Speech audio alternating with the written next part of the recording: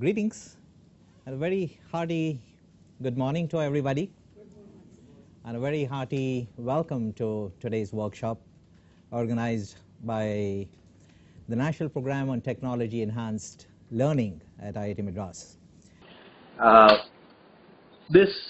Some of these courses that we are going to review today have been thrown open for certification, and students can register for these courses and get a certificate from the NPTEL, and the condition is that everybody is at least 13 years old, so I hope that all of you are at least 13. So anyhow, I would like to first thank the NPTEL. The NPTEL staff here, the administrative staff and the technical staff is absolutely superb, and these courses would not have been possible without the expertise and commitment of the NPTEL, my colleagues here at NPTEL. So we're going to have two sessions. The morning session will be mostly on the course on classical mechanics, which I gave for the NPTEL, and this is at the level of the first course I often teach at the IIT Madras. So the prerequisite for this course is just high school level mathematics and physics. So it is not at the level of Goldstein's classical mechanics as we teach at MSc. So this is above high school physics, but not quite at the level of Goldstein's classical mechanics. And in particular, I would like to begin with this consideration as to what one might want to do if you were to meet a situation in which there is a calamity, there is a huge disaster, and just coming 2 days after the earthquake in Nepal, it is particularly ironical that we should be talking about this. And if we were to leave science in just one line, what is it that we would leave behind for posterity? Now this is an immensely arrogant proposition as to how could one pack the entire findings of science in just one line. But then the person who attempted this is a very eminent physicist, and I'm going to quote him. What he said is that if in some cataclysm all of scientific knowledge were to be destroyed and only one sentence passed on to the next generation of creatures, what statement would contain the most information in the fewest words? So this is the question which he raised. And it is really challenging to give a thought to such a consideration. Now he not only raised this question, he even went on to answer this. So let's look at his answer.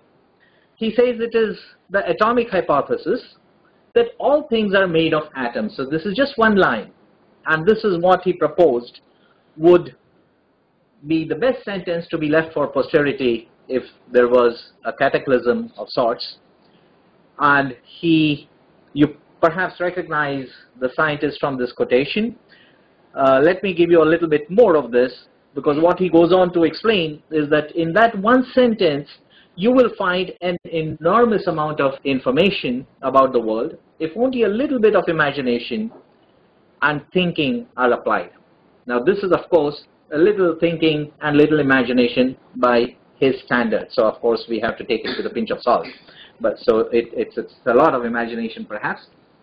But then, yes, this would be the one sentence that he would recommend to be passed on to posterity. Now the person who said this is none other than Richard Feynman, and you will find this quote in Feynman lectures.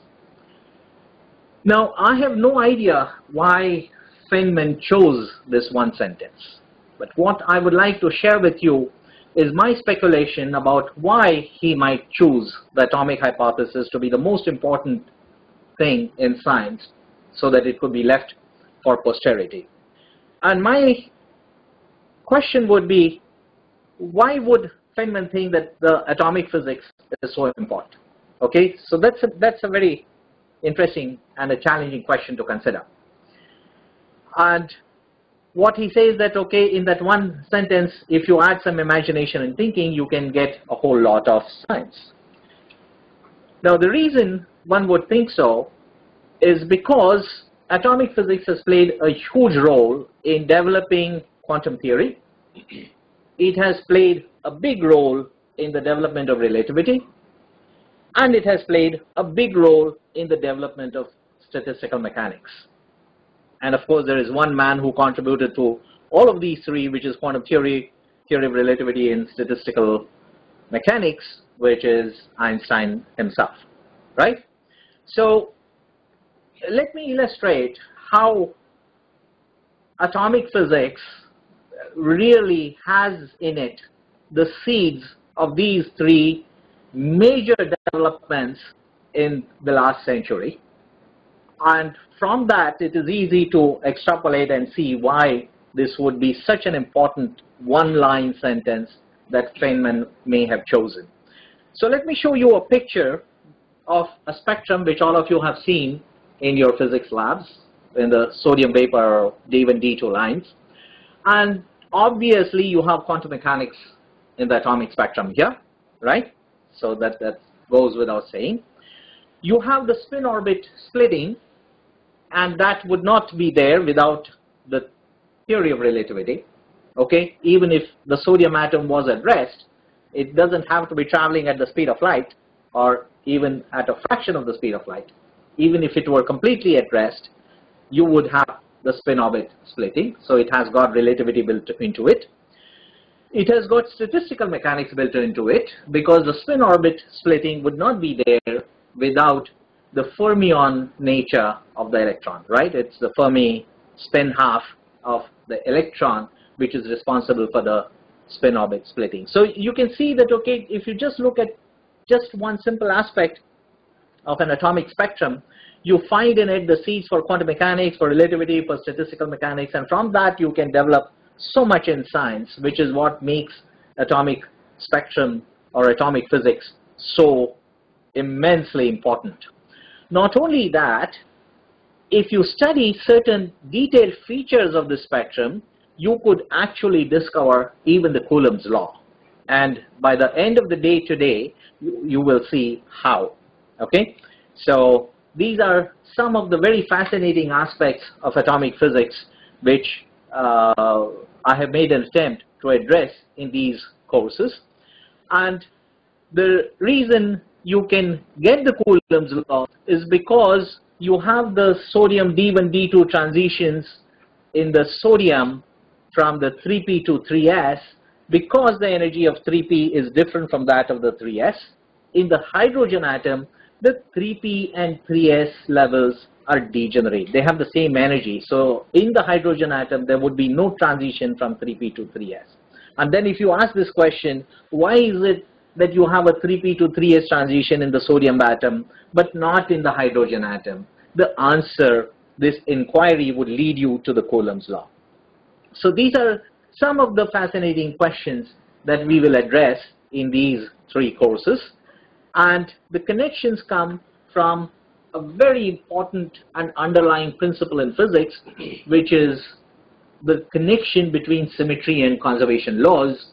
And this is enunciated in the very famous theorem named after the lady whose picture you see on the screen. This is Emily Noether, and this is known as the Noether's theorem. So the Noether's theorem connects symmetry and conservation laws in an extremely intricate and subtle manner.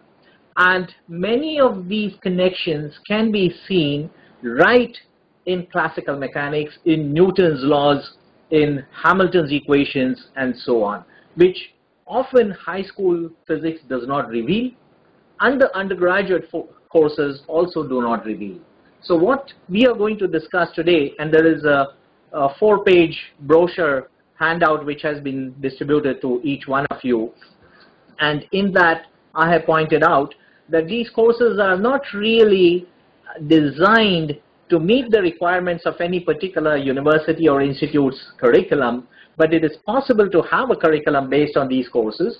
What they do is that they bring out to the surface many features which we miss out in undergraduate physics, and which will make learning physics very enjoyable and also very robust. So these are the things that we are going to address in today's workshop. So symmetry and conservation laws are extremely important.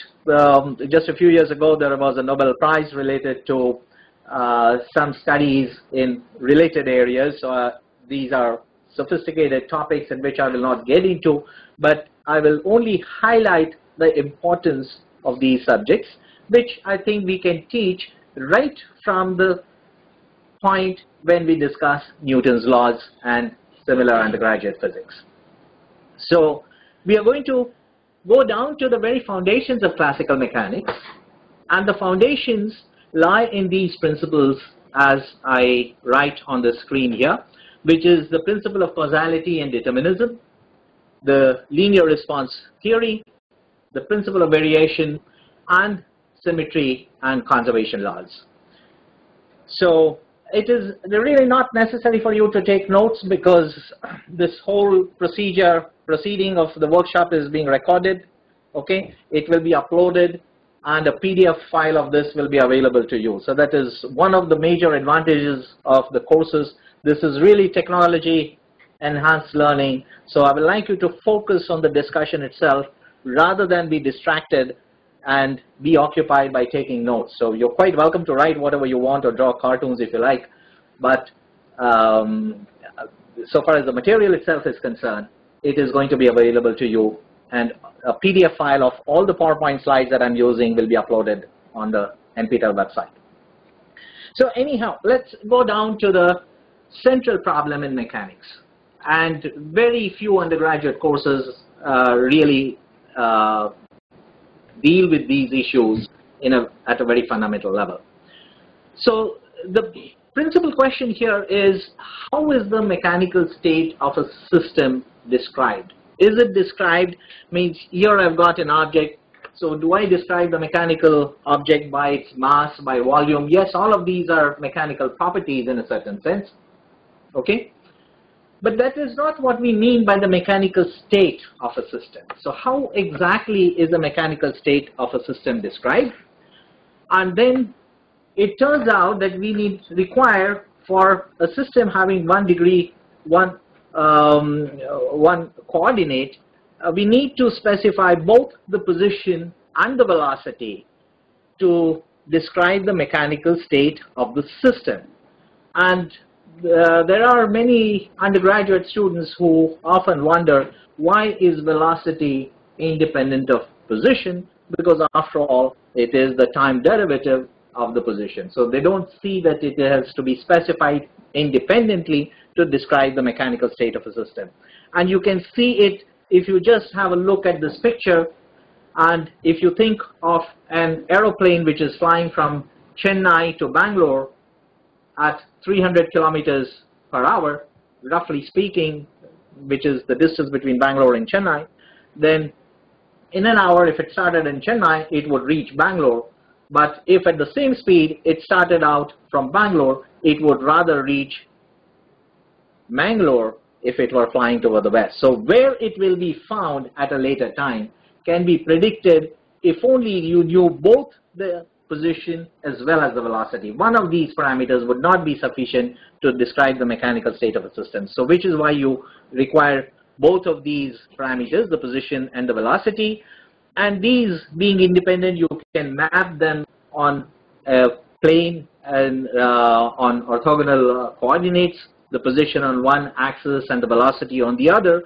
Obviously, the dimension of this plane will not be L square, as is often the case if you were plotting x versus y, but what is on the y-axis is not a length parameter, but it is length divided by time. So the dimensions of this two-dimensional space will be not L square, but it is L square t to the minus 1. Since velocity is also contained in the parameter momentum, you can also specify the mechanical state of a system equivalently by position and momentum. So now we have our answer that a mechanical state of a system is described by position and velocity of an object, or equivalently by position and momentum. And this is the central question in mechanics.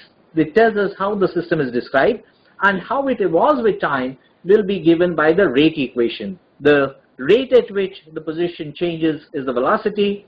The rate at which the velocity changes is the acceleration. So if there is a relationship between position, velocity, and acceleration, then we have the equation of motion, which tells us how the system evolves with time. You can also do it by giving the rate equations for position and momentum, because that is an alternative and equivalent way of describing a mechanical state of a system. So this description of how the system evolves with time is what we call as a law of nature, because there is something fundamental about it. If we discover how the system evolves with time, and that would be applicable to every system, no matter what it is. It will describe how this object falls, how it moves if I were to throw it. It will describe how the moon revolves around the sun. It will revolve everything in the universe. And that is why it would be called as a law of nature. So the law of nature would be the description of the relationship between position, velocity, and acceleration. And these are given by what we call as the equations of motion. And these equations of motion are the Newton's equation, or equivalently the Lagrange or the Hamilton's equations. And this is the technical description of what an equation of motion is, that it is the mathematical and rigorous relationship between position, velocity, and acceleration. So if you look for fundamental questions in physics, these questions are, what are the laws of nature? That is what we endeavor to see. We want to know what exactly are the laws of nature and how do they influence the physical world around us. In physics, we rarely ask, why are the laws of nature the way they are? Okay, that question typically goes beyond the realm of physics. It perhaps gets into metaphysics, and I will not address that question. You can sometimes raise these questions, but most of those questions, if you analyze them, they will reduce to what the laws are rather than why the laws are what they are. Now, what are the laws of nature? What are the laws of physics? So we can think of the Newton's law, the Coulomb's law, the Ampere's law, principle of uncertainty, theory of relativity. All of these are laws for which no exception is found. These laws are applicable at different levels, depending on whether you analyze things within the domain of classical mechanics or quantum theory. So I'm already referring to phenomena which demand the theory of relativity in quantum mechanics. But nevertheless, this is what we call as the law of nature. Then at the high school level, students also learn conservation laws, like the conservation of linear momentum, conservation of angular momentum, conservation of energy, and then you also learn about the conservation of mass energy, which are interconvertible. Then there is the conservation of charge, and so on. So these are a number of conservation principles that one learns. Now the question is, can we get one from the other? And this is an interesting question, because in physics you always try to learn the least and get the maximum information out of it. So if you can get the conservation principles from the laws of physics, there is no need to learn them separately. Vice versa, if you can get the laws of physics from the conservation principles, you don't have to learn them separately. And in any case, it is very important to get the interrelationship, because knowing one, you now have a mechanism or a technique to get the other, and both are obviously extremely important in physics. So these connections between the laws of physics and the conservation principles come because of an intrinsic and a very powerful connection between symmetry and conservation laws. So symmetry plays a very important role, which is why I highlighted Noether's theorem a little while ago. And let us look at Newton's laws. We always say that, okay, Newton's laws cannot be derived from anything. You can verify them, you can carry out experiments, and so on. But now let us ask a question. Can we actually deduce it from symmetry? Can we deduce the Newton's law from symmetry? And what I am going to illustrate as to how we can deduce Newton's third law from symmetry consideration alone. So this is a new approach which started out with Einstein's work in the last century, and it was encapsulated very nicely in Noether's theorem, very beautifully elucidated by Wigner using group theory and other advanced theories in quantum mechanics and mathematical physics. So these are extremely important ideas which you can communicate to students at the very early stage of learning physics, when they're just fresh out of high schools and undergoing their training at the undergraduate level in physics. So we will talk about how you can first get conservation principles from the laws of physics. So let's take a simple example of two objects, M1 and M2, two masses, which are interacting with each other through gravitational interaction. So you've got two bodies, M1 and M2, and they have this G M1 M2 by R square interaction between them. You can write the equation of motion in the center of mass. Okay, so all of these things I will not go into details. You're very familiar with this. So you can set up the equation of motion. Force by 1 on particle 2 is given by G M1 M2 by R square, and this being a force, you have to write the direction of the vector very clearly, and the force by the mass 2 on the particle 1 would be given by an equal and opposite force, which is over here, right? So the direction of this force is opposite to that of the previous interaction. So you can rewrite this in the center of mass coordinates, and essentially you introduce the proportionality, which is G M1 plus M2 as kappa, which has got the dimensions of L cubed T to the minus 2, and you can write this equation in a very simple manner for the acceleration, and essentially you see the 1 over R square law which has been used over here. So this equation at the bottom is nothing but the 1 over R square gravity law. So we start out with a law of nature, that this is a law that we know it from Newton, and we will use it in our analysis as we develop it. So given this law of nature, which is the equation of motion, which is packed into this equation of motion, you take the dot product of this equation with the velocity. So this is a very simple vector algebra, nothing very fancy, no advanced mathematical techniques. All you do is to take the dot product of the velocity.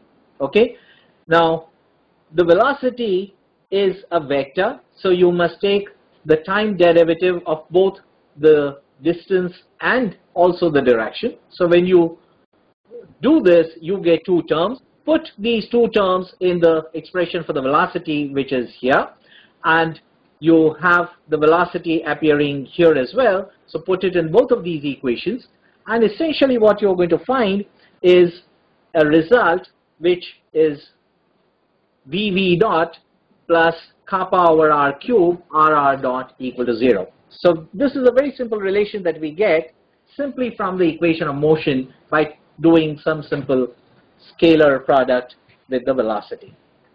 So this is the relationship now, and we can integrate this, okay, because it has got a derivative term. So we can do some very simple mathematics. So we have got this relation, and if you integrate this with respect to time, you get V square by 2 minus kappa over R equal to E. And if you multiply this by the mass, you see the kinetic energy plus the potential energy is E. What is E? This is emerged as the constant of integration.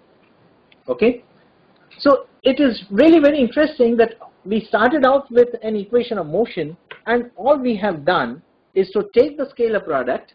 So no major physics principle or mathematical algebra inserted in our analysis. So beginning with the equation of motion, which we call as the law of nature, we actually get a conservation principle, because the last equation here is nothing but the statement of conservation of energy, that the sum total of the kinetic energy, this is the kinetic energy per unit mass, because I've removed mass from our analysis, and likewise this is the potential energy per unit mass, right?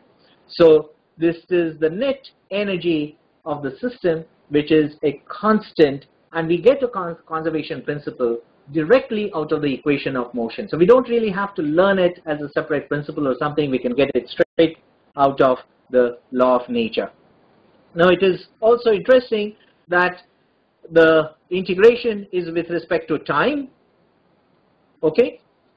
Because when you integrate with respect to time, the conservation principle that you have deduced is the conservation of energy, and this happens because energy and time are canonically conjugate in the sense of classical mechanics. So energy and time being conjugate variables, so these are related through this particular relationship, that the differentiation of this relationship will give you the previous equation. So the relationship between these two equations is a very simple mathematical inverse relationship, and there is no new mathematics or detailed physics principle which is incorporated in this. So this is what I call as the mechanical energy, because it is the energy per unit mass. So I've just taken out the mass to simplify our discussion. So this is because the energy and time are canonically conjugate variables. And before we proceed, I would like to pause here for a little moment, because we are already talking about scalars, we are already talking about vectors, and we should know exactly what they are. And I'm very grateful to my colleagues, Dr. Arvind and Dr. Vijayan over here, and they will be helping us with some lectures during the course of the day. And Dr. Vijayan will have a more detailed discussion on vector calculus in his lecture. But I would like to caution you over here that we often define a scalar as a quantity which is defined by magnitude alone, and a vector which is defined by magnitude and direction. Now all this is very nice, but if these definitions fail, then with all the PhD and the training and everything that our students may get, they may feel very frustrated if these definitions actually fail. And these definitions actually do indeed fail. They are not appropriate definitions, because these definitions would fail if you are able to find a physical quantity which has got magnitude and direction, but it is not a vector. Okay, then this definition won't work. Or if you find a quantity which you know for sure is a scalar, but you can't describe it without attributing to it a direction. Okay, if it doesn't have a directional attribute, it won't work. And let me give you an example over here, and which is why the definitions of scalars and vectors will have to be sharpened. So here let's have a picture of the Mount Everest, and you look at this point over here, and you ask, at what rate does the height of this mountain changes? Okay, what is the rate of change of the height as you move away from this point? Okay, so it is delta H, which is the change in height, divided by delta S, which is the step size you take from that particular point, and you take the limit delta H by delta S in the limit delta S going to 0. And obviously, if you take steps in different directions, you're going to get a different answer, right? So the numerator is delta H, which is height. The denominator is delta S, which is distance on the side, right? And this is the ratio of two scalars. It is obviously a scalar, and it will not have a meaning unless you specify the direction in which you take this ratio. So this is a directional derivative, which is actually a scalar, and it has a directional attribute. So you cannot properly define a scalar just by magnitude alone, or a vector which requires just a magnitude and a direction. There are some additional features which one must specify, but Professor Vijayan will elaborate on this in his lecture. So I just want to caution here that we are already using these ideas, which we should use with an enormous degree of caution. So this is our fundamental question in mechanics. How is the mechanical state of a system described and how does it evolve with time. And Newton's mechanics tells us that the system evolves with time according to an equation of motion which we call as the Newton's law, and it tells us what is the relationship between position, velocity and acceleration, which is F equal to mass times acceleration or rate of change of momentum, dp by dt, which is a better way of stating the Newton's law.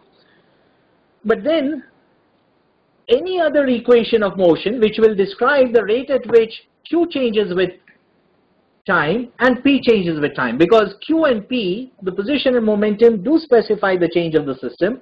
So you can also describe the mechanical state of a system by a function of position and velocity or by a function of position and momentum. Okay? And these functions could be your Lagrangian and the Hamiltonian. So they do exactly what Newton's laws do. They tell you how is the system described and how does the system change with time. But the two are based on completely different principles. So the Lagrangian and Hamiltonian formulation is based on the principle of variation. It tells you that the mechanical system evolves in time in such a way that the action integral is an extremum. So this becomes an alternative but equivalent formulation of mechanics. And the condition that the action integral is an extremum is stated either in terms of Lagrange's equations or equivalently in terms of Hamilton's equation. So both of these are conditions that action would be an integral, would be an extremum. So you have got two alternative formulations of mechanics. One is the Newtonian or the Galileo-Newtonian formulation of mechanics, which is based on causality and determinism. And the second is the principle of variation. And there is no reason why students who have just the background at high school physics in mathematics and physics cannot grasp these ideas. So these principles can be introduced at a very early stage of learning because they are so powerful, and they introduce the students to the language of the principle of variation and variational calculus. So this is now our answer to how a system evolves with time. But now we are confronted with the question that if position and momentum cannot be determined accurately under physical actual laboratory conditions, okay, not because of certain limitations of the apparatus, but because of certain intrinsic manner in which nature reveals itself through an experimental probe, then you have to find an alternative scheme, and that is where you require quantum mechanics. And this is again now an answer to the same question: how is a mechanical system described? If it cannot be described by position and momentum because they cannot be determined simultaneously, then the system has to be described by a completely new quantity. It cannot be Q and P. And what is this new quantity? It is a state vector or the wave function. And how does it evolve with time? By its rate equation, which is the equation of motion for del psi by del t, and that's what the Schrodinger equation gives us. So we can introduce the students to all of these ideas at a very early stage. So now we will ask how the laws of physics were discovered, or how they are to be understood, and can we deduce them from anything that is more fundamental. So here is an interesting question which many of our students fail to answer correctly, and I think it is a good exercise. If you look at Newton's laws and you write Newton's second law as F equal to ma, which is mass times the second derivative of the position vector, and if you put F equal to 0, then you get the velocity to be a constant. And then one can say that, okay, what it is telling us, that a body at rest remains at rest, whereas if it is going at a constant velocity, it will continue to do so. And we may be led to suspect that the Newton's first law is only a special case of the second. Unfortunately, some books also say that it is. But then, if one were to ask that if it is a special case of the second, why do you learn it as a separate law? It's not even an oral problem. Okay, so there is a good reason why it is a fundamental law. It is a separate law. It cannot be regarded as a special case of the second, and the reason is you cannot even touch the second law unless you recognize what an inertial frame of reference is. And these are some of the things that we have highlighted in our course on classical mechanics. So I will not go into those details because the course is already there on the web, and you can go through those lectures. We can continue to have discussions based on that.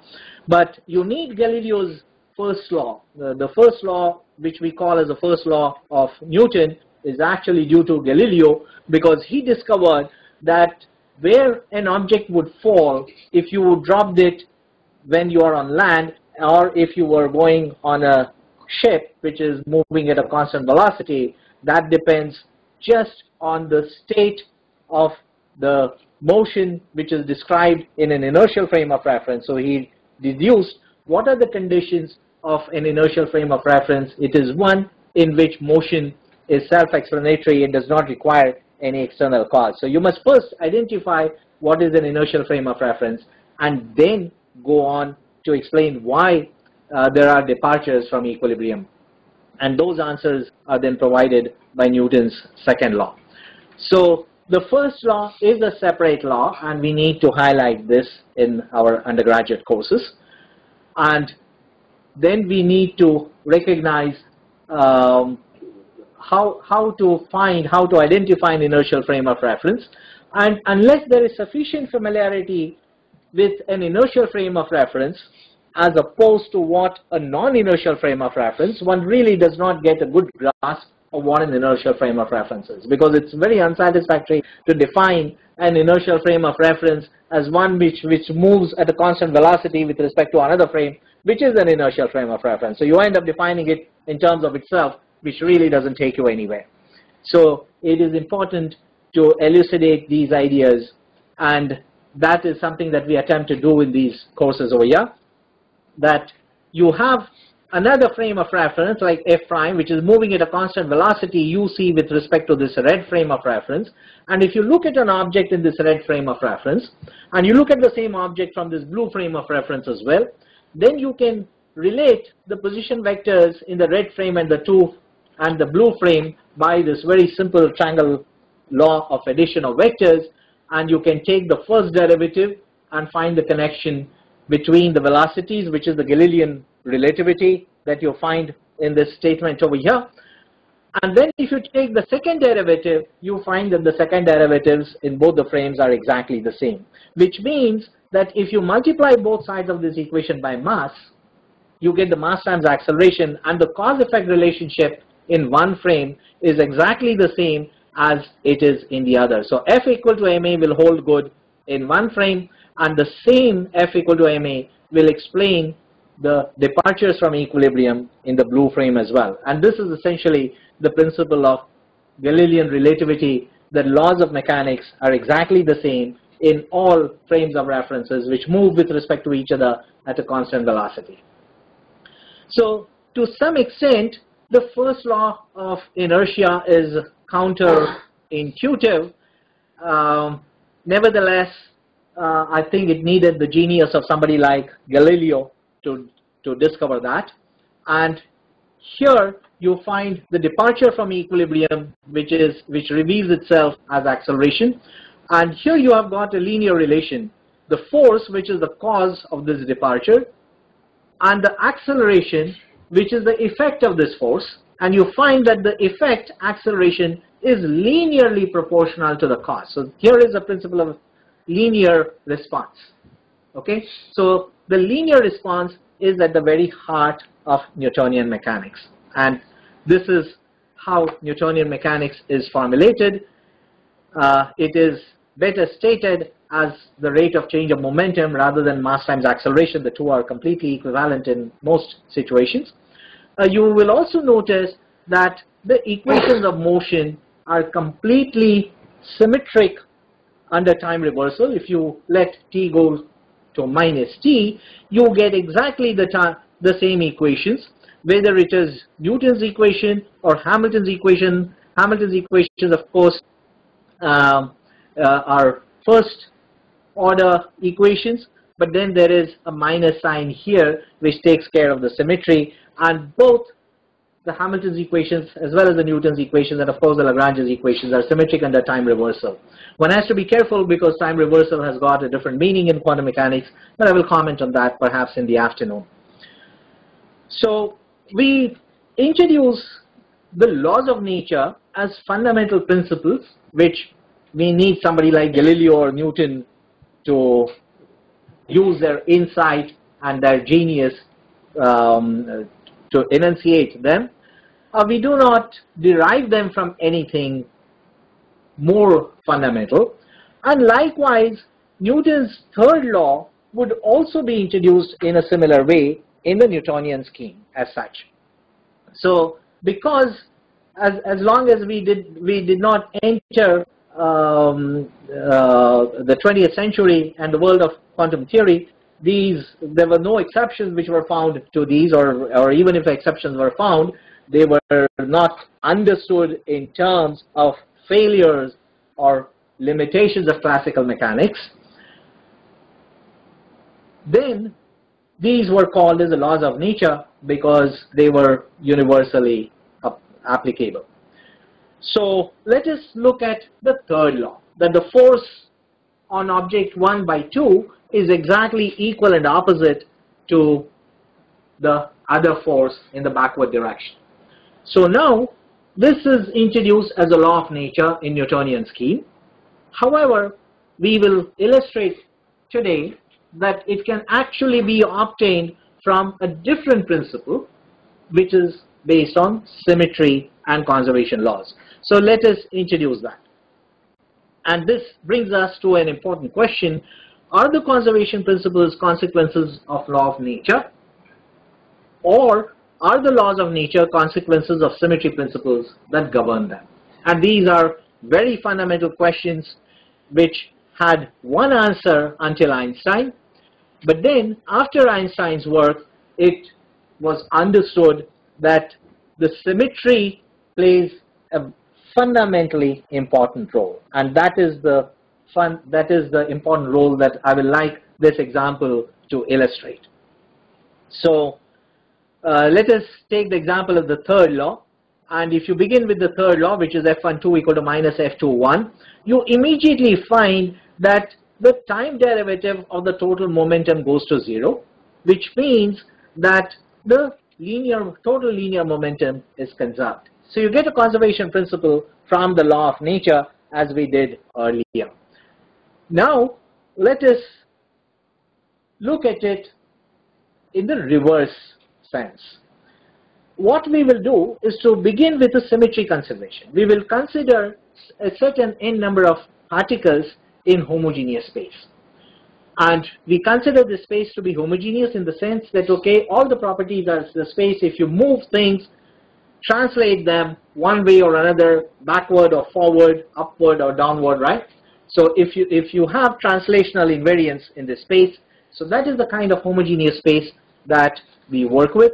And in this system, we consider a system of n particles, okay, n particles, and all of these n particles, we consider all of them to undergo a displacement through an infinitesimal extent like delta S, a small tiny displacement in homogeneous space through a translational vector.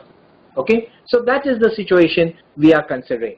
I would like to highlight some important characteristics of this displacement that we are considering.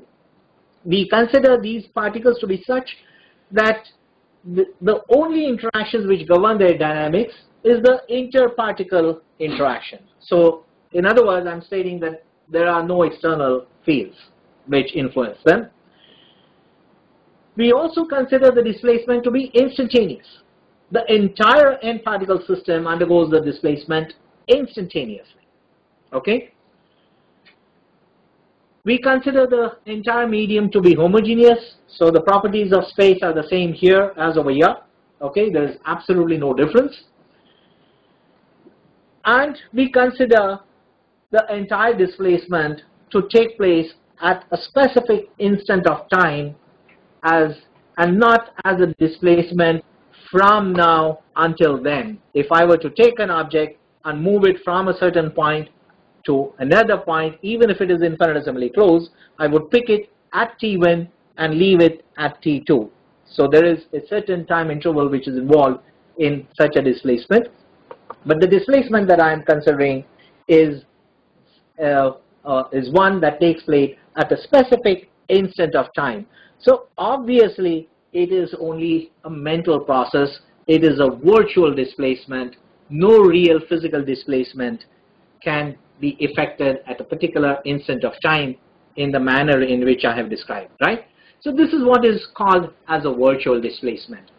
And this is a virtual displacement which takes place at a specific instant of time.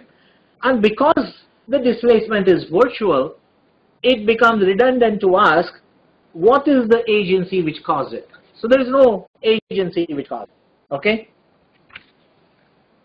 So this is just a virtual displacement that we considered. And because there is no external force which is involved in this, okay? Internal forces do not do any work in the virtual displacements, or work done is zero, or as I like to call it, a work not done is zero, right? So let us write this in this mathematical form, that the work done is zero. The net work done is the total force times the displacement. So you take the scalar product of the force with the displacement, and the net force on the kth particle is the force due to the ith particle. You sum over I going from 1 through n, leave out I equal to k, and then sum over all the particles, k going from 1 through n. So this is a very simple relationship that we get for this virtual work, which is 0, right? So now if you look at this result, and these are very nice mathematical techniques developed by D'Alembert, or I don't know how to pronounce this French name. Good thing that French know how to do that. But I certainly don't. And we simply ask a question, that under what condition do we have the scalar product of two vectors go to 0? Okay. Now the scalar product of the two vectors would be 0, of course, if those two vectors are orthogonal to each other. But that is not something that we need to consider, because the displacement was in some random direction. So it is not obligatory that it would be in a direction which is orthogonal to the sum of these two. So now we are left with only one possibility, that the two vectors are not necessarily orthogonal to each other, that the displacement being there is not 0, so delta S is not 0, and therefore this sum total of the vectors in this beautiful bracket must be 0. So that is a conclusion we cannot escape. And now let us remind ourselves that in deriving this result, we have certainly used Newton's first law, because we worked in an inertial frame. We have also used Newton's second law, but we have not used Newton's third law. And if you look at this result, that dp by dt is equal to 0, if you specialize this for just two particles, you find that dp2 by dt is equal to minus of d by dt of the momentum of the particle 1, and essentially we have discovered Newton's third law. In other words, if Newton's third law was not enunciated as a separate law of nature, we could have deduced it from the consideration of homogeneity of space and translational invariance. So symmetry would lead us to the law of nature, and it provides us with a mechanism to discover laws of nature.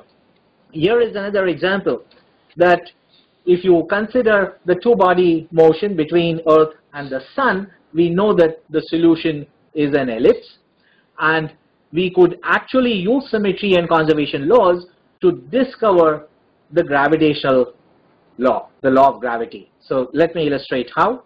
So if you now consider the equation of motion, so this is the law of nature that we begin with.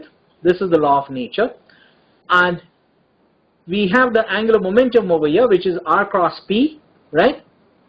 I take away the mass, so take the momentum per unit mass. So instead of P, I've got the velocity, right? So this is nothing but the angular momentum per unit mass. So H is the angular momentum per unit mass, which is called as the specific angular momentum. What I do is take the equation of motion and construct the cross product with the angular momentum.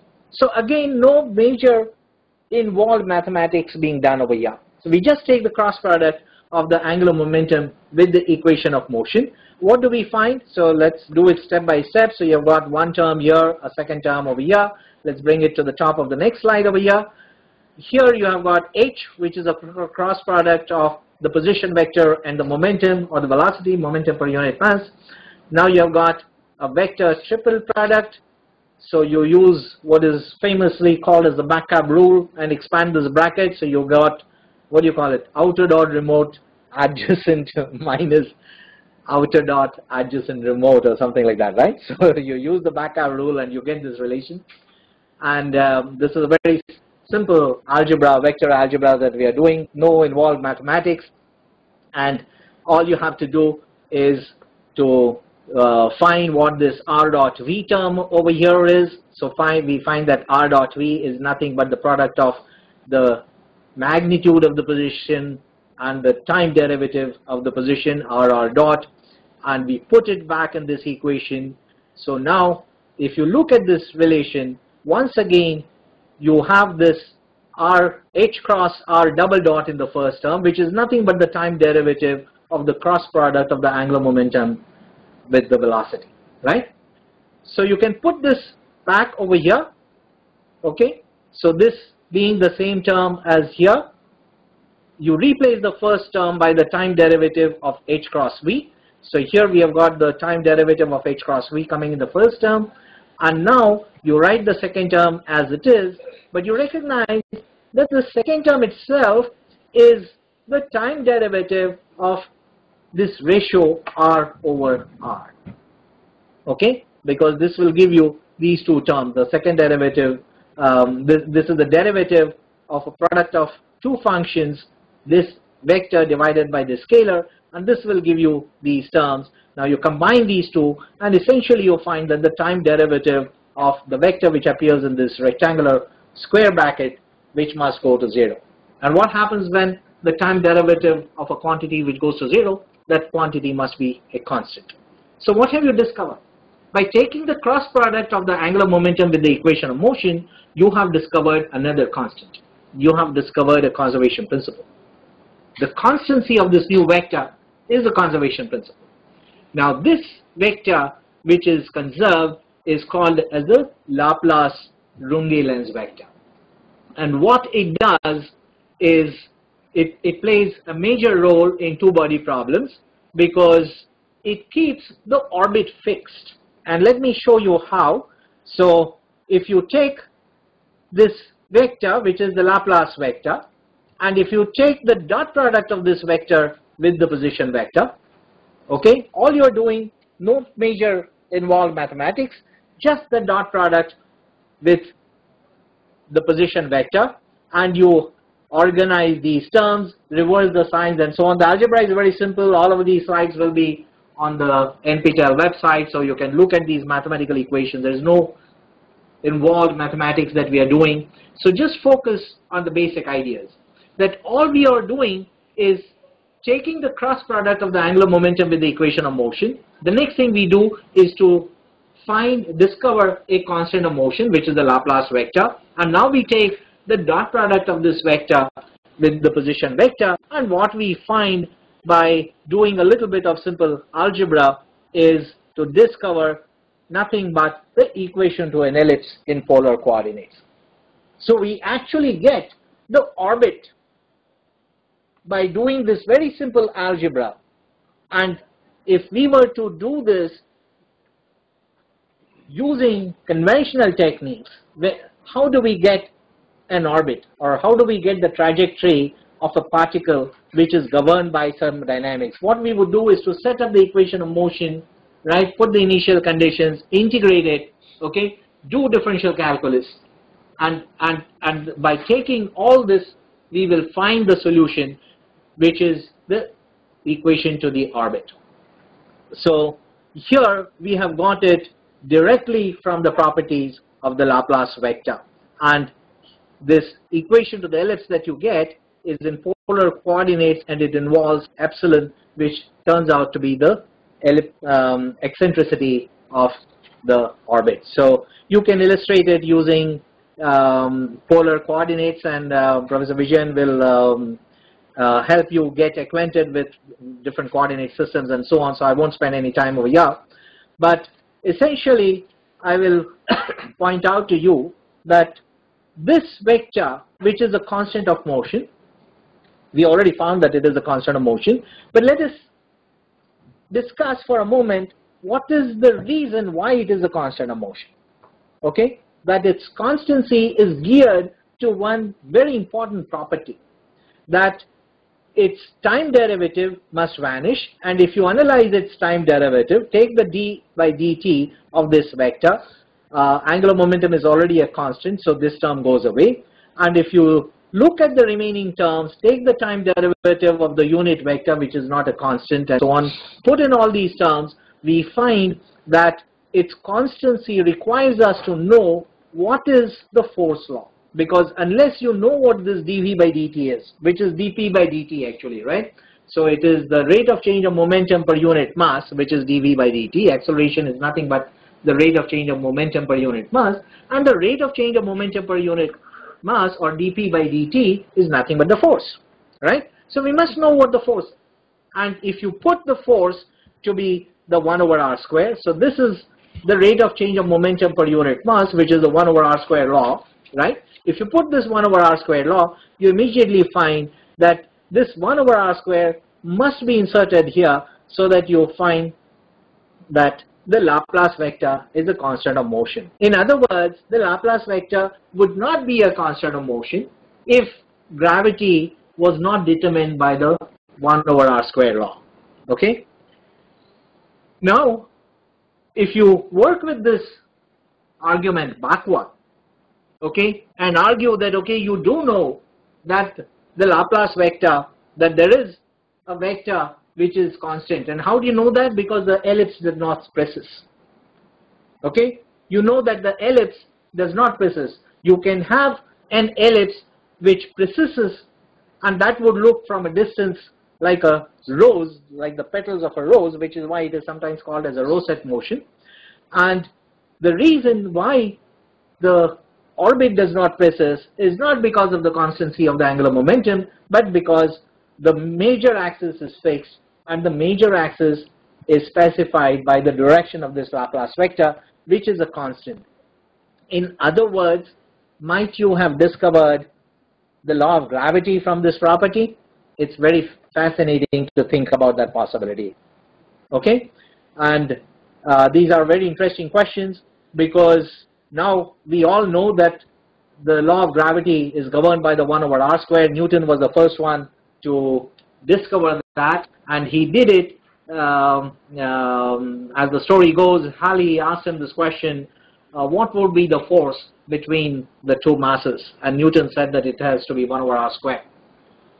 And Halley asked him, how do you know that? And Newton said he had invented calculus, he had discovered gravity, he put everything together and did the calculus, and then discovered that it has to be an ellipse, and that is how one would solve a problem. But here is another way of discovering that the orbits have to be an ellipse, because otherwise the ellipse would not be a fixed quantity. So the ellipse is fixed only because of the inverse square law, and for no other reason. So these are the connections between symmetry and conservation laws which I wanted to highlight. And as you can see, you can acquaint an undergraduate student who is just fresh out of high school to, you can introduce him to these very fascinating principles in physics, the principle of causality and determinism in Newtonian mechanics, or the principle of variation in Lagrangian and Hamiltonian sense. And symmetries are of very many different kinds. When you get into quantum mechanics and so on, you deal with not the continuous and the discrete symmetries. You also have the dynamical symmetry, you have discrete symmetries like parity, charge conjugation, time reversal, and so on. So I will be happy to take some questions here.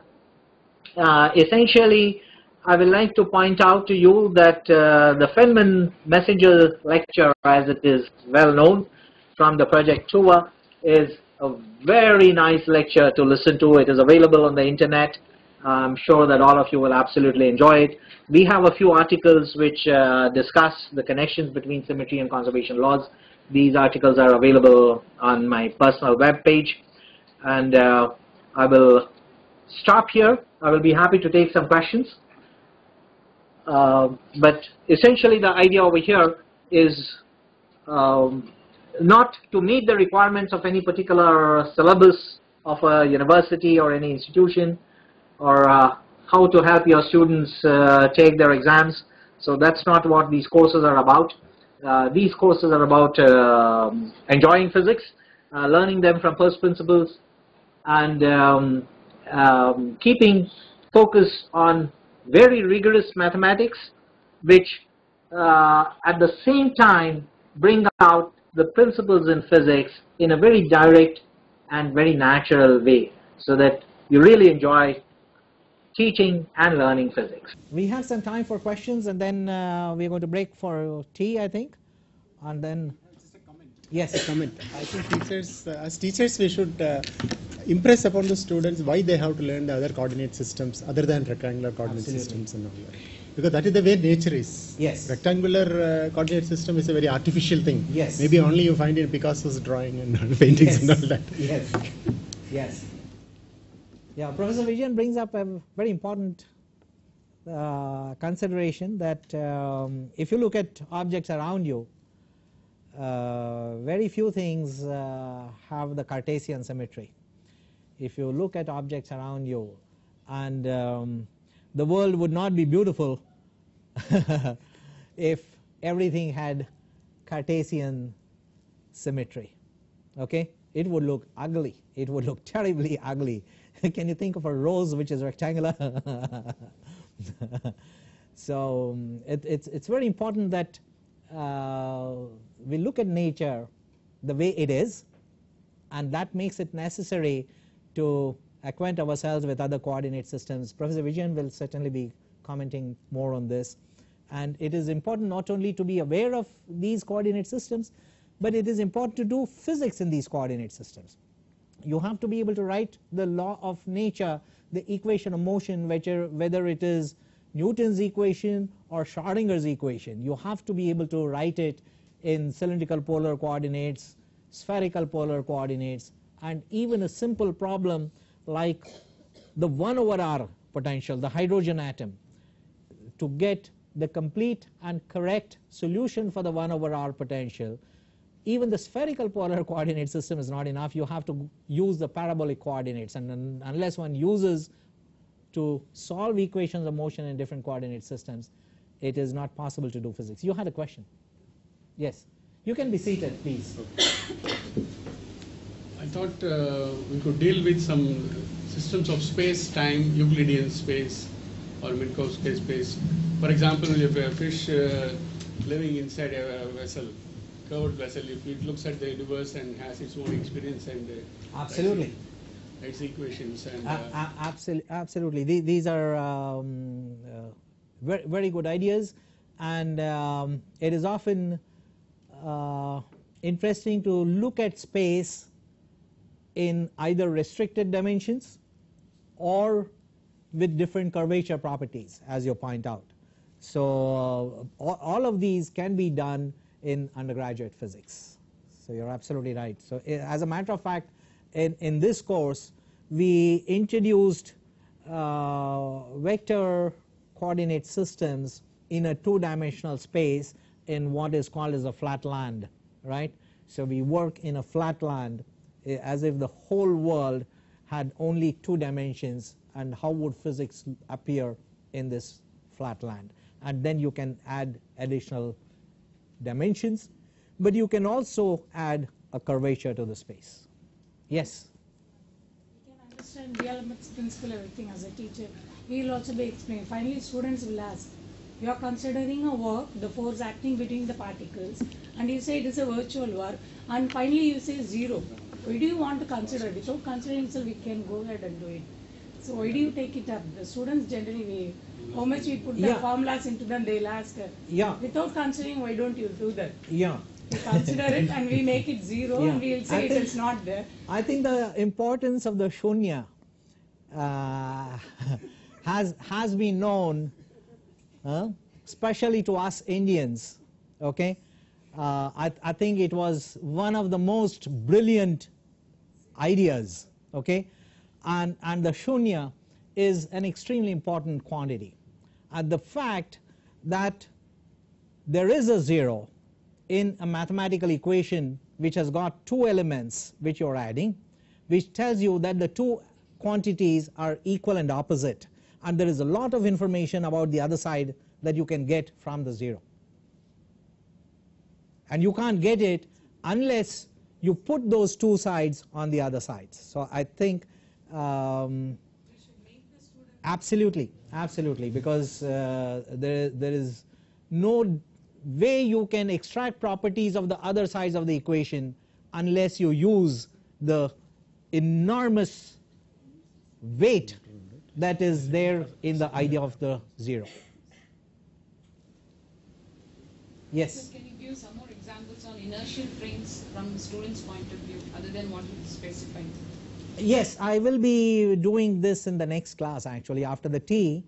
What I will be doing is give examples of non-inertial frames so that everybody recognizes an inertial frames in contrast to that. But essentially an inertial frame of reference is not to be defined as one in which Newton's laws hold. That is a property which is absolutely correct, but that is hardly a definition which reveals what is the nature of an inertial frame of reference. So an inertial frame of reference is best defined as one in which motion is self-sustaining, that no other agency needs to be invoked to explain equilibrium. As a matter of fact, you seek a cause only when you find that there is a departure from equilibrium. So if there is a departure from equilibrium, then you have to ask what would cause it. That is what you call as a physical interaction. That is Newton's idea of a force, what now we call as a physical interaction, whether it is gravity or electromagnetic or whatever. So that is a cause which explains departure from equilibrium, and inertial frame of reference is one in which motion is completely self-sustaining. It requires no cause at all.